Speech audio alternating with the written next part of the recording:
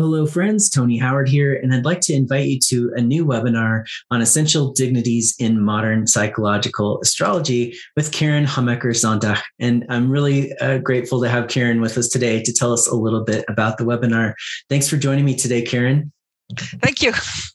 And Karen's a leading astrologer from Holland that I'm sure many of you know. She's been practicing astrology since 1975. She founded two schools in Holland. One's an astrology school and one is a school of Jungian psychology. She's the author of many classic astrology books, including The Foundations of Personality, Psychological Astrology, the Yod book, The House Connection, and many others, especially if you're reading in Dutch. She has many books published in Dutch. We were just chatting about a book she wrote on Sedna that, unfortunately for me, is only in Dutch. I would love to read it. Maybe someday it'll get translated, but welcome and thanks for joining me, Karen. Can you tell folks a little bit about what you're going to be sharing in this webinar?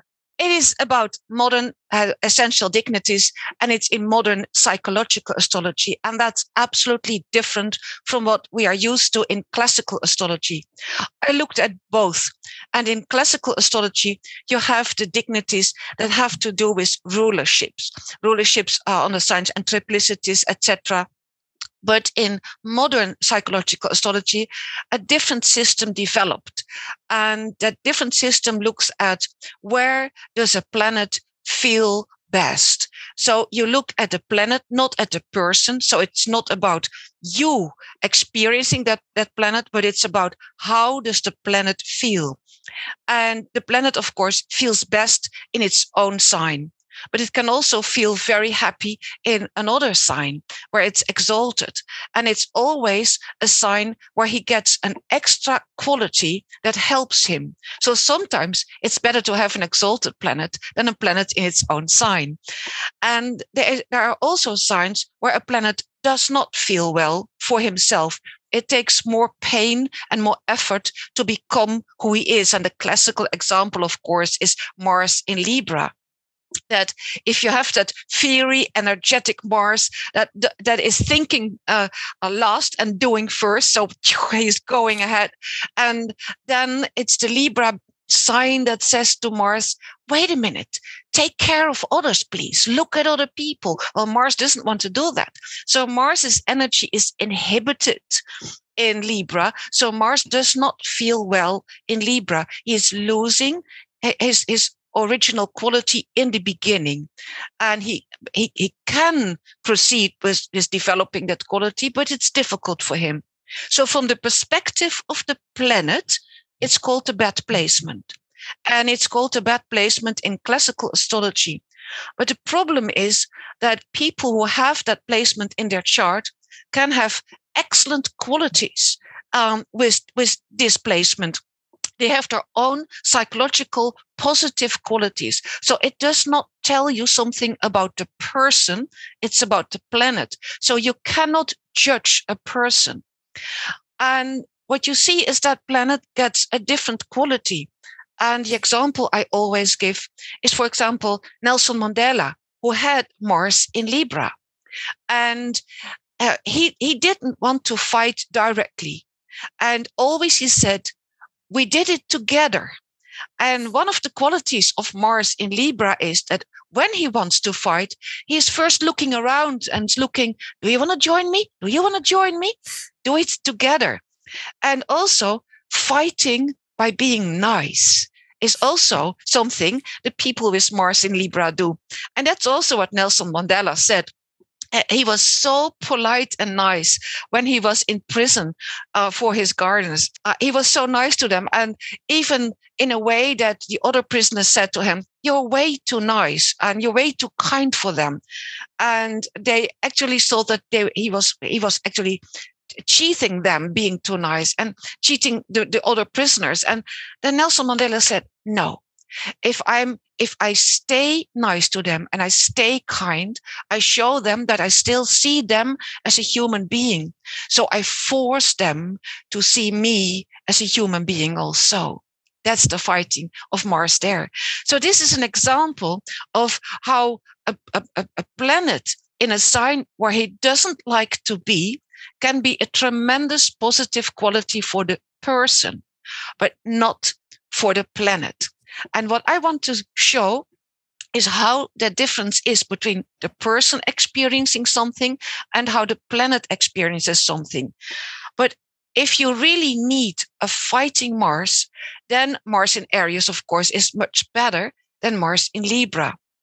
And so if you are in a situation that you have to put yourself on the foreground, then if you have a Mars in Libra trine to Jupiter, you can still put yourself a bit in the foreground, but never that well than when you have Mars, for example, in Aries trine to Jupiter. So you can start to see why a Mars trine Jupiter in the one chart is not that provocative as Mars trine Jupiter in the other chart. And so what I want to show is that the same aspect doesn't work in a similar way in all the charts. You have to take into account how a planet feels. But you must always make a distinction that if a planet doesn't feel well, you as an owner of that position can feel great with it. And it can be a talent. And that's what I want to show. And I want to give some examples and want to elaborate on that. This is great and really timely, given that as a community, we're all very interested in a lot of these ancient texts that are being translated and available for the first time. And there's a big interest in classical and ancient astrological teachings that focus on essential dignity. So we're talking about words that you may have heard of if you're relatively new to astrology, like fall or detriment, or as Karen was saying, exaltation, and also planets in rulership. So if these topics interest you and you're looking for some ideas about how to bring those concepts into your modern practice, this webinar would be really great for you. Karen, can you just let people know, just to set up expectations? You know, I know in a 90-minute presentation, you won't have time to go through every possible configuration. So is your intention to just share a few compelling examples so that people have a place to start thinking about this theory? I will give the theory. And that's concise. It's not difficult. So I will give the theory, and I will give examples, and I will show you how to be non-judgmental. And then we can look at some of the examples from the students themselves.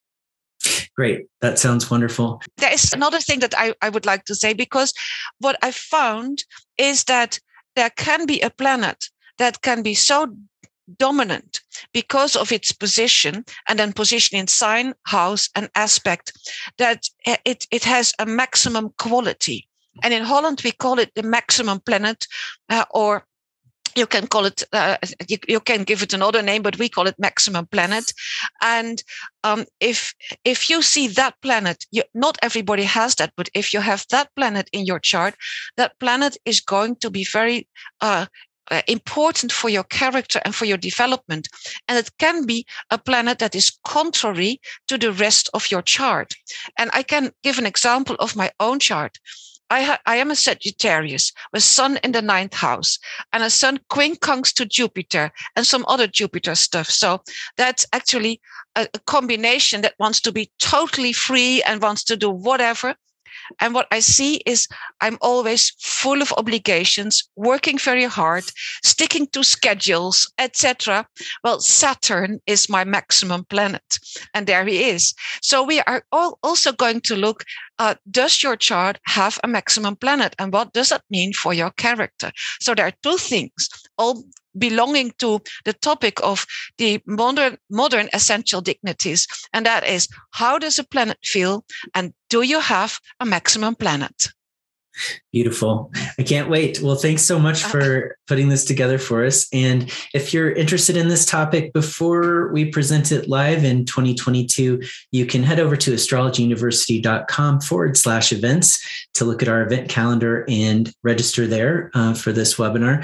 And if you're watching this video after it's been recorded, you can get the recording by heading over to Astrology University and finding Karen's speaker page by just typing her name into the search field of any page of the website, and you'll find her speaker category in this webinar. Again, it's called Essential Dignities in Modern Psychological Astrology. So you could look it up that way as well.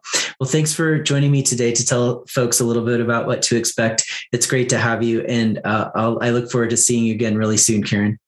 Glad to be here. Thank you.